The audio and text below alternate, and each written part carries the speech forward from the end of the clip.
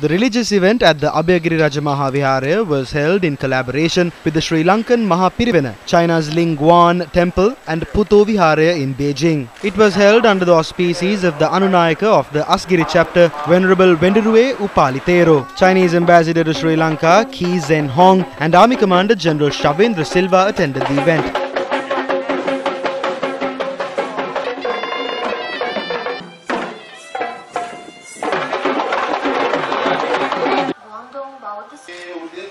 North Central Province Governor Mahipala Herath delivered the official message on behalf of President Gotabaya Rajapaksa.